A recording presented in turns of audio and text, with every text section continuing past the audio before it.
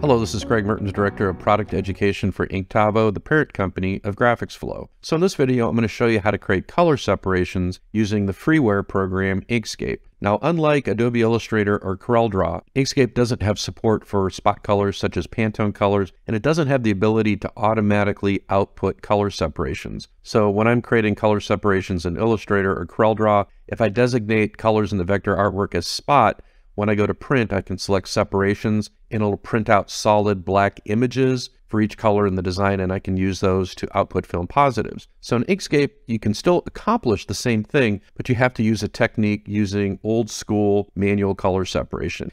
And that's the technique I'm going to teach you in this video. I'm currently in my GraphicsFlow account, so let's go ahead and edit up a vector graphic. I'm going to go to Design Ideas. I'm going to go down here to Style, and I'm going to look for a patch design. So we'll just select on Patches.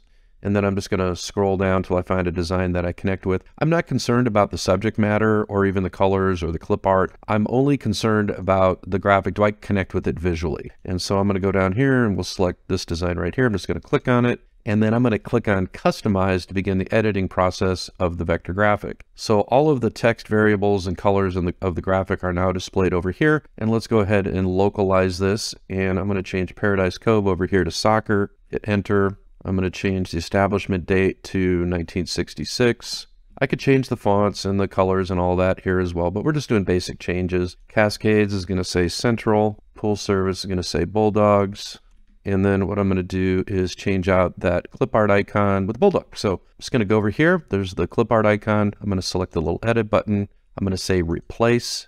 I'm going to type in Bulldog in the search. We'll search through all the GraphicsFlow vector clip art. I'll click on this Bulldog. I'll hit apply. Well, the next thing I want to do is maybe consolidate the colors a little bit. So I'm going to take the background color of the Bulldog right here. I'm going to select it. I'm going to match it up with that blue in the design. And then I can see this white right here. We're going to click on that and I'm going to select this other white. So now we only have one white in the design. So we've consolidated the whites. And that's really important when you're doing color separations. You really want to get your colors narrowed down. You can clearly see here, 3 colors, white, we've got the aqua color and we've got the black. And I'm just going to recolor this to school color. So I'm going to go over here to the white and I'm going to change that to kind of a burgundy color. And we'll click on apply to apply that color change. And over here on aqua color, let's see, we'll click on that and we're going to make that kind of a navy. And we're setting this up for dark, so where the black is, I'm going to swap that out with white. Would be a color combination that I'd output onto a dark substrate. I think this would look great on black. Once we have the design localized, I'm just going to save the design. We're going to save it into our GraphicsFlow account. I already have a folder here for Bulldogs, and I'll name it over here. We'll just call it Bulldogs 1. Click on Save. And now to go to the editing part in Inkscape, what I need to do is save the PDF file. So we're going to download the vector graphic and we can edit that quite effectively using Inkscape. So I'm just going to go over here, click on PDF.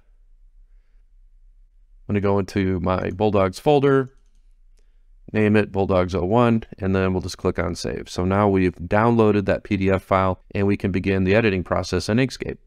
I use the open function in Inkscape to open up the PDF file. I have access to all the vector artwork in that file. The first thing I'm going to do is I'm going to select my page options in Inkscape. This is a feature that was added to the more current releases so I can have multi-page documents. So I'm going to go over here to the drop-down. I'm going to select letter to match my film output size. I'm going to select the option for portrait. And then what I'm going to do is I'm going to zoom back out. So I'm just going to grab my zoom tool here. And we're going to zoom back out so I can see the entire page. And I'm going to center this up on my page. So I'm just going to select it and I'm going to get it centered to my page. It's very important at this stage that you resize the graphic to the correct output size. So I've got it all sized. I'm ready to start the color separation process. So next I'm going to zoom in on the graphic here. Just grab my zoom tool and I'm going to select it. And I want to see how it's grouped currently. So I can see this is a group. So I'm going to right click on that object and ungroup it. And I can see this clip art is a group, same thing, right click, ungroup it. And then I'm going to group the red by color. All I need to do is click on one instance of the red, go over here to the edit menu, select same, and select by fill and stroke. Once I've done that, I can just hit Control G on my keyboard to group that. And this is going to make it easy for me to color separate this.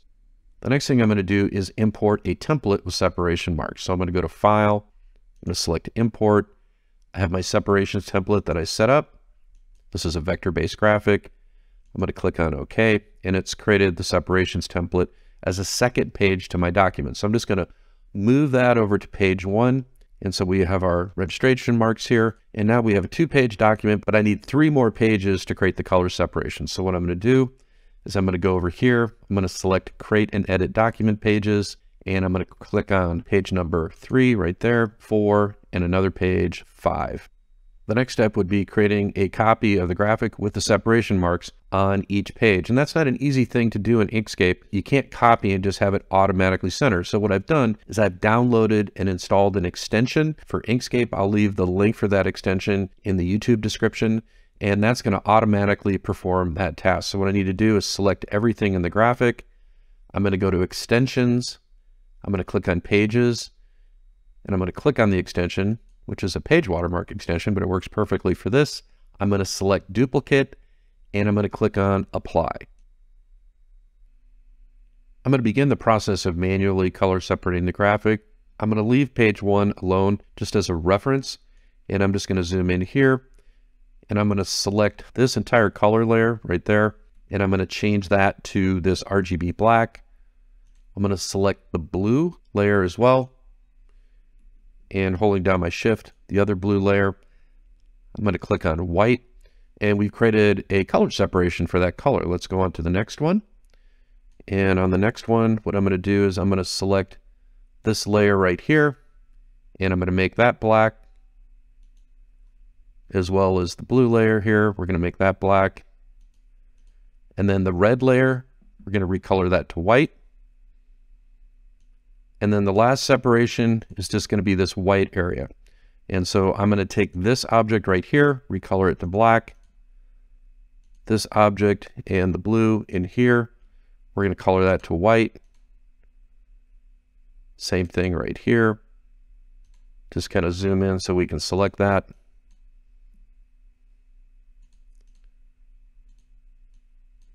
There.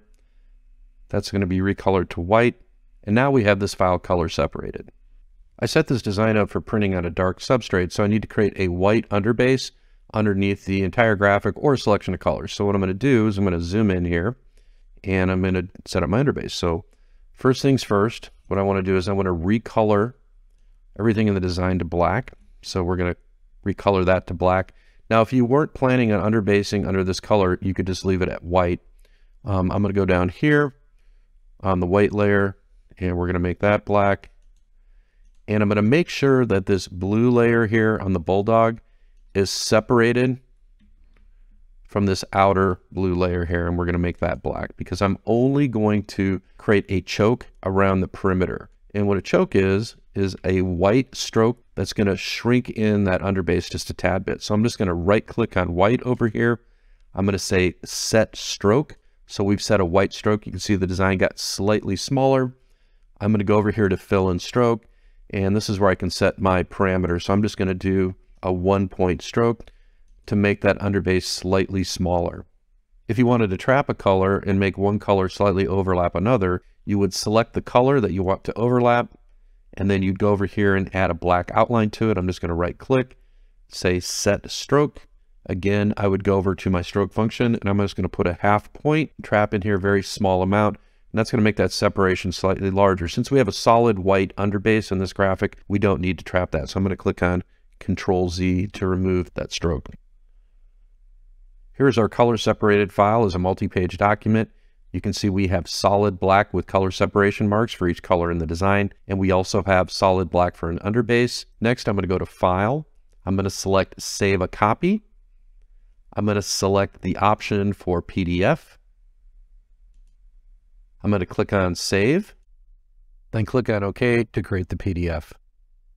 You can print the PDF color separations in any PDF viewing software. In this case, I'm using Adobe Acrobat, so I'm just going to scroll through here and we're going to take a look at the color separations. The only trick to doing this is when you go to print, make sure that the page size you set up in the document matches your print setting. And then if you've kept the composite image on page 1, you just want to make sure you don't print this page. This manual color separations technique will produce the same quality color separations as you'd get from Adobe Illustrator or CorelDRAW using their color separations feature.